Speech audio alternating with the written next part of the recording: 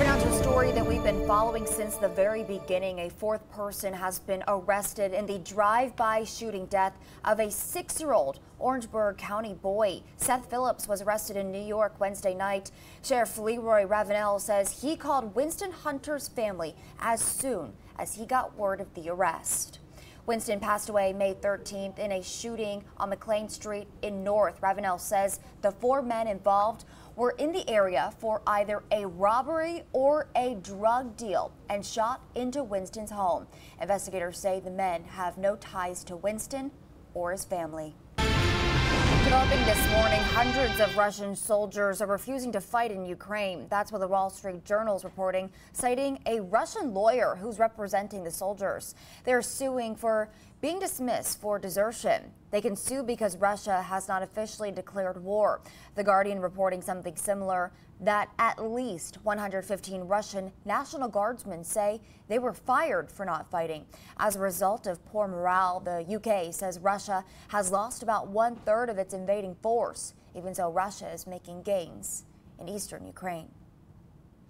Still in your coronavirus headlines this morning, the summer travel season is expected to be the busiest since the pandemic, and that has health experts pretty worried as coronavirus hospitalizations are going up again and vaccination rates are tapering off. As of last Saturday, DHEC statistics showing approximately 8,600 cases statewide, 228 hospitalizations, and 2 recent deaths. Even more alarming to health specialists, the almost 10% dip in vaccination rates in the last week compared to the week before. Fewer than 64% of eligible adults and 21% of children here in the state of South Carolina, ages 5 to 11, have had just 1 dose. In other headlines this morning, we've talked about it before, but there still seems to be a sticky situation. You guessed it, I'm talking about your water. If you're a Columbia Water customer, you've probably been dealing with a strange taste and an odd smell with the water coming out of your faucet. But if this has you worried, public work officials say there's nothing to be afraid of. They say it's an issue with algae blooms in local rivers. It's a phenomenon that has happened before, but it's something new in the Broad River area. Columbia Water officials say the water isn't a health hazard, and they conduct tests every single day to make sure that it stays that way. Uvalde City and School District police forces have reportedly stopped cooperating with the state investigation into the deadly school shooting. Multiple law enforcement sources telling ABC News they are no longer working with officials in the state probe. The shift taking place after a news conference Friday when the director of the Texas Department of Public Safety said the delayed police entry into the school was contrary to protocol. In your Carolina Watch, the Georgetown County coroner says what killed missing teen Brittany Drexel is, quote, undetermined. Arrest warrants say she was strangled to death, but that could not be confirmed because of the conditions of the remains. Drexel vanished from Myrtle Beach during spring break back in 2009. Raymond Moody is charged with murder, rape, and kidnapping in the case. The coroner says Drexel's remains have been sent to the Charleston County Coroner's Office for further examination. Well, several men are accused of contacting children for sexual activity. Listen to this. According to the Lexington County Sheriff's Department, the men that you see on your screen are accused of trying to meet with children after messaging them online. However, things weren't how they appear. Those children, yeah, they were actually deputies pretending to be underage teens. After one of the men asked to meet with a child, detectives would show up and arrest them.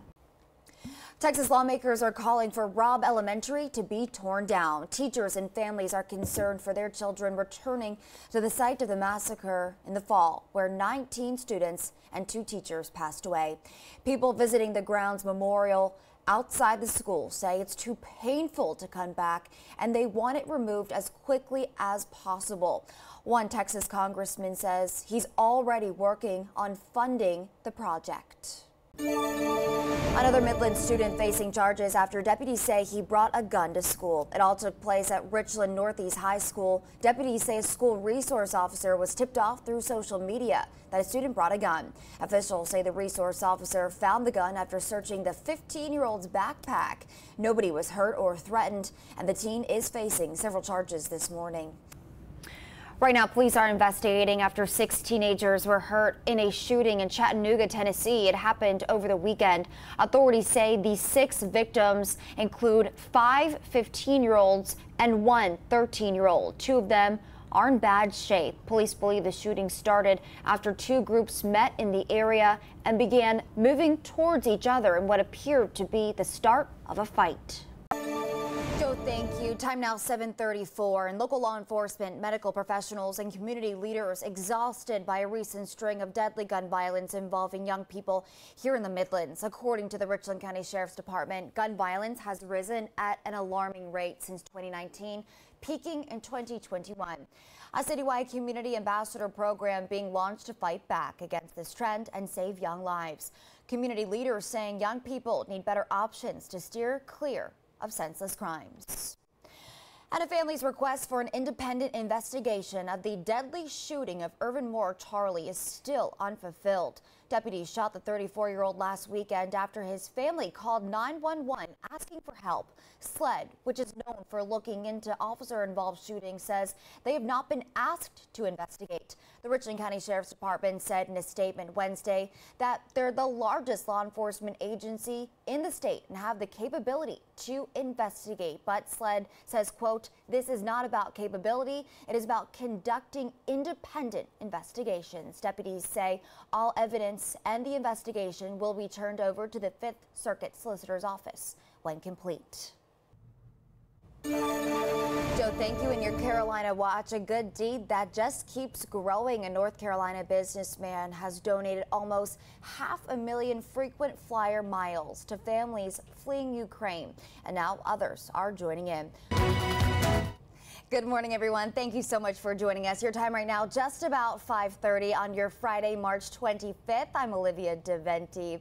So today is a very, very special day, and you guys have to see them. Our Freddie Clairvaux and Dara Khalid live out in the field talking about something very, very special. Guys, good morning. First things first, you both look fantastic. Thank you, Liv. We appreciate that, Liv. Thank you so much. Thank you so much. Just one. Joe, thank you. Happening today, a groundbreaking ceremony for Claflin University's new Student Center. It'll all take place at 12:30 in Orangeburg. The new Student Center centralizes student services in one location, including a bookstore, esports, gaming lounge, and much more. In other headlines this morning, a family's request for an independent investigation of the deadly shooting of Irvin Moore Charlie is still unfulfilled. Now, deputies shooting the 34-year-old last weekend after his family called 911 asking them for help with the man. Our Brittany Breeding looking at why SLED isn't involved and why that agency's chief says maybe they should be. All right, well, you heard it from Kat herself. It's a good idea to maybe go to Camden a day or two before the event. A good time to, of course, boost that local economy even more. Shopping, eating, staying at the hotels, all the good stuff. Much more Good Day Columbia, as Brendan just said, coming up. And your recall alert before you make that peanut butter toast for breakfast this morning. Listen up. The FDA is investigating a multi-state salmonella outbreak they believe is linked to Jif peanut butter products. 14 people, including 1 here in the state of South Carolina, have reported getting sick. The salmonella cases have been tracked back to a plant in Kentucky operated by the J.M. Smucker Company. Now, because peanut butter can have a long shelf life, you are urged to check your pantries, even if it's been a while since you bought some peanut butter. The recalled products range in many sizes, in both creamy and crunchy. So definitely make sure you check your pantries. New this morning, North Carolina's Madison Cawthorn has lost his bid to stay in Congress. The controversial lawmaker is out of the running after last night's primary.